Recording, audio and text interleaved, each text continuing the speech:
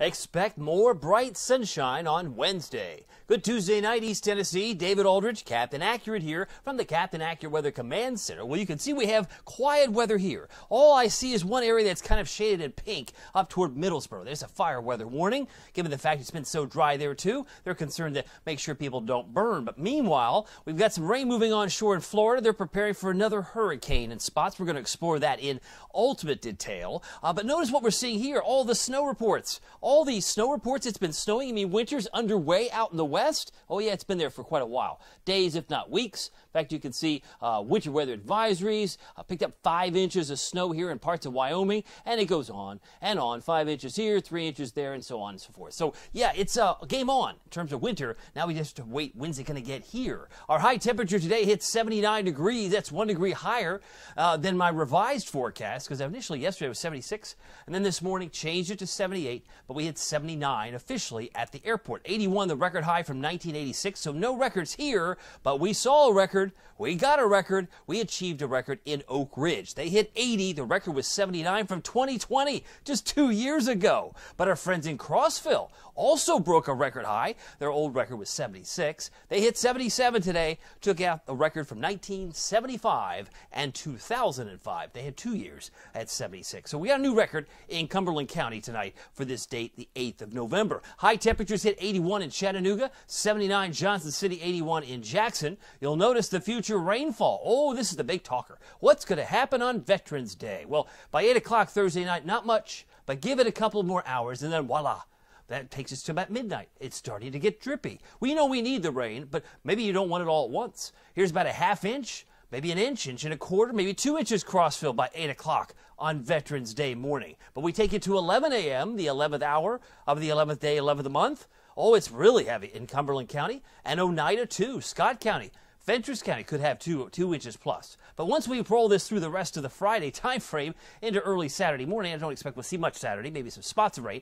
Many of us have picked up probably 1 to 2, maybe even 3 inches of rain. That's a lot of rain, but we could use it. Now here's a different slide, as it were, a different model, same kind of idea here. It's not like it's going to be sunny and 70. No, it's going to be rainy, and temperatures only in the low to mid-60s for our day on Friday. I rolled it out to midnight on Saturday, but that generally gives you a sense. About an inch, maybe 2 inches. Some of the heavier banding associated with Nicole and her remnants will be working its way here. And the last drought monitor, which comes out every Thursday morning, still has some of the driest areas in orange. That represents a level 3. That's the severe drought that could use the rain. We all could use some rain, no doubt. Tracking the clouds, we won't find much tonight. Let's get right to Nicole, because I know that's a big story. This is a story that actually is going to be moving toward Florida on the east side. Remember, Ian hit the west side. So if you have family down in Florida, from Palm Bay to West Palm Beach, there's about a 10-20% chance that they experience hurricane force winds. Wow, okay, so that's coming from the National Hurricane Center. So it's not a 0 chance, it's a pretty good chance, but where you may find it will be between Jupiter and Palm Bay. That's probably where it's going to make likely to make its greatest impact as far as landfall. And I'm going to show you that here in a second. Now, it is only a tropical storm right now, knock on wood, but the sea surface temperatures are in the low 80s, so there is the expectation this will strengthen even further. Wave heights, surf's up, my friend, 18, 20, 21, 22 feet, surf's up for sure. Bahamas is going to continue to see these waves crash, and it wouldn't surprise me if we see that storm surge go further north of, say, Palm Bay. We're talking Jacksonville, near Savannah, could find 3 to 6, 6 to 9 feet. Well, that's a pretty expansive storm, because remember, this was a subtropical storm, kind of like not as concentric with the winds. It wasn't as tightly wound up, but with all those winds, it could certainly create high surf and storm surge higher up the coastline into Georgia. So let me show you the future winds. I love this product because this comes from our friend at Barron's, who actually engineers the Captain Accurate Weather app with, of course, Pete Michaels Traffic. He's on there 24/7. Love that. But I want to show you this, because this model, knock on wood, did so well with Ian. Well, everybody thought that storm Ian was going to Tampa. No, no, no, no. This one said, no, closer to, say, like Sanibel, around that area, around, say, Fort Myers. That's where this took it. And I want to show you where it takes this one. It's going to hit twice more in the Bahamas. Here's number 1, Exhibit A. It's about 1 in the morning, 1 in the afternoon, 1:15. Wednesday afternoon hits the Bahamas. And then another hit across another island, across the Bahamas. But it looks like it's going squarely between West Palm Beach and maybe Port St. Lucie. Could we throw in Fort Pierce? How many of you know where Fort Pierce is? Because we're going to zoom in. Oh, and it gets stronger. Notice the color. Just a little hint north of that eye wall. Starts to show color of maybe a Cat 2. You know, they're expecting it as a Category 1. But all of a sudden, it gets over those warm waters we just highlighted. Whoop, it suddenly ramps up. Don't be surprised. That's what I'm here for. I'm not, so your weather doesn't surprise you. All right, so we got a strong air storm right before it makes landfall in Florida. Everybody in the media were like, oh, I didn't know that was coming. Well, we see it. And we have Barron to thank for giving us some great intel. But then all of a sudden, boom, hits it right on the chin, like a Rocky Balboa punch to Apollo Creed, right between the eyes, between Port St. Lucie and Fort Pierce. Now, I'm not making light of this. This is going to be another storm that's going to have a damaging impact, take out power, take out trees, all the rest. But it will hit squarely in that area, most likely in the wee hours of your Thursday morning. So 1 o'clock in the morning, 1:30, 1:45. We want to watch this closely because the cleanup obviously is going to take days, if not weeks. Then it rolls over what's left of this storm over Florida, and then it re-emerges. It goes back over the Gulf of Mexico. How do you know? Look at that. That's about 1:15 Thursday. So about 12 hours later, it's now back over open water south of Tallahassee. Ooh, that's interesting. And it starts to slide into the Panhandle, and there's Knoxville. We're just waiting for the juicy rain to come into town. And boy, I'm going to show you that more in detail in a second, so stay with me. Tropical Storm Nicole, latest update, has winds of 65. This is the official cone from the National Hurricane Center, which you can get on the Captain Accurate Weather app. Notice it's like, what, 75? Yeah, 75-mile-an-hour winds. That's what the hurricane says. But it wouldn't surprise me. The 75's hiding under the words Fort Lauderdale. There it is, 75. But it wouldn't surprise me if this is like an 80. Maybe it ramps up 85, and then it hits Port St. Lucie, Fort Pierce area, and moves upward. And then it rolls. Now we're the first time. You know, we're the first time in the cone this year. Oh, that's interesting. That we weren't in the cone like a couple of hours ago, but now we're in the cone. Oh, you mean like we're on the map? Yes, Gatlinburg, you're on the map. Congratulations. There is the cone of uncertainty, which means it could go this way or this way. About 80% chance it stays in the cone, and then there's that 20% chance it could deviate and they have to draw a whole new cone. But I think we're certainly within reach of some really nasty winds over the Smokies, but the winds by this point are a little weaker. They're at the bottom of your screen there, around 40. So you're probably going to look at 50, 60 mile an hour on the hilltops of Clingman's Dome, if not more.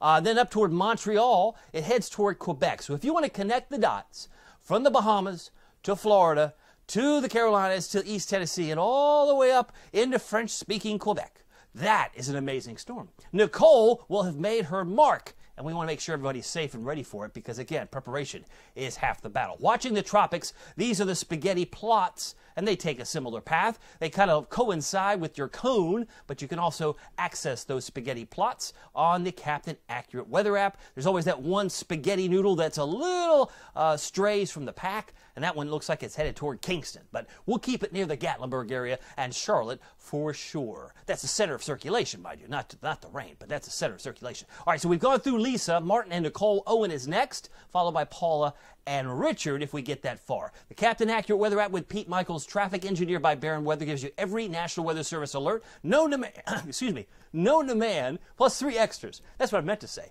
3 extras, including lightning alerts, so I hope you'll download it free at the App Store and Google Play. Now, bright sunshine on Wednesday will continue. More sunshine Thursday with clouds rolling in late. By the time it gets dark Thursday night, that rain, it won't take much to get up here. There's nothing to impede it. It will be advancing rather rapidly. And with locally heavy rain, expect downpours on Veterans Day. If you haven't noticed, I have a Captain Accurate premium service on Facebook. It's only launched a couple of days ago, maybe a little more than a week. And I want to let you know that my winter weather outlook is now available. Some people have asked me, are you going to do a winter outlook? I said, yes, it is. It's already out there. It's about a 12-minute video. You can check it out on the facebook.com/becomesupporter/Aldrich Weather. It's only 16 cents a day or $4.99 a month, like the cost of a cup of coffee. I don't even know if you can get a good cup of coffee at $4.99. Can't a fancy one, but that will get you into the premium service. You get also to participate in the Tennessee Spotlights. I did Bean Station yesterday and a couple weeks ago did Seymour, but we've got more on tap because there's a lot of towns in Tennessee. Would love to have you join me on the premium service. It helps me stay rooted in Knoxville because my travel days to Lexington have come to an end. Still working on occasion, remotely, but not in the capacity that I have for the last year. Missouri and Tennessee, big game this weekend. It's Saturday, we know. And because of the remnants of Nicole, you'd think she'd leave pretty quietly, but some of the data suggests that she could still produce a shower on Saturday. So we're going to be upper 40s by kickoff, low 50s halftime. I'd say it's partly to mostly cloudy, depending on the track of Nicole, and 55 for an afternoon high. But we're 8-1. The Tigers of Missouri are 4-5, and I expect a 20% chance of rain for the game. Now, we know it rained down in Georgia this past week. Futurecast, I want to show you the big picture. A lot going on toward the end of this slide, but not a whole lot in the short term. Lots of sunshine today. We'll have more tomorrow. We're going to get more sunshine on Thursday morning especially, and then slowly those high clouds will advance and it'll turn cloudy. But look at this. That's 5:15. Look, a little spoke of rain already moving through the Smokies at 5 o'clock Thursday afternoon based on this model. And then shazam, look at that, all that heavy rain. 1 o'clock in the morning. And where's the center of circulation? It's still at the bottom of your screen. So we get too hung up on the cone, and where's the cone going, rather than looking at the rain bands, because the rain bands will be well out ahead of this low.